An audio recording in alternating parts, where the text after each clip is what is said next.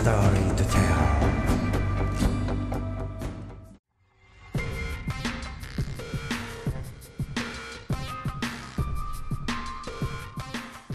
UAVs have become popular and are applied not only in the military but also in many other fields.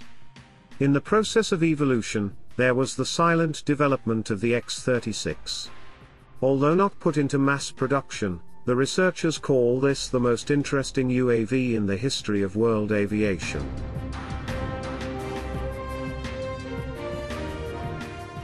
The McDonnell Douglas X-36, later Boeing X-36, had its maiden flight on May 17, 1997. This was an American stealthy subscale prototype jet designed to fly without the traditional empennage found on most aircraft. This configuration was designed to reduce weight, drag and radar cross-section, and increase range, maneuverability and survivability.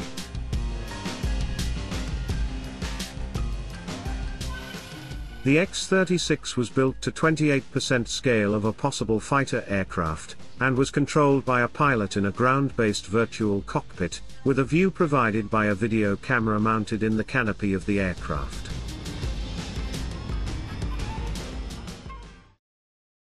The X-36 had a length of 5.55 meters, a wingspan of 3.18 meters, a height of 0.94 meters, an empty weight of 494 kilograms, and a maximum takeoff weight of 576 kilograms.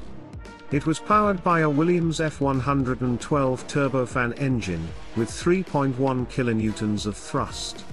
The aircraft could reach a top speed of 300 kilometers per hour, and a service ceiling of 6,200 meters.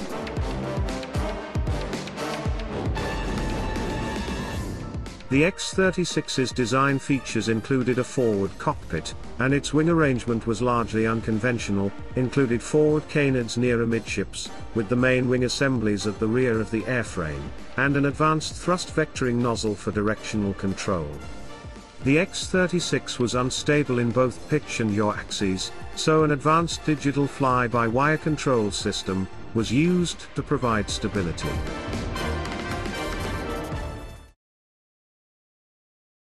In total, the X-36 made 31 successful research flights. It handled very well, and the program is reported to have met or exceeded all project goals, furthering research into future tailless aircraft design, as well as improved maneuverability, pilotless design and airframe survivability. McDonnell Douglas merged with Boeing in August 1997 while the test program was in progress.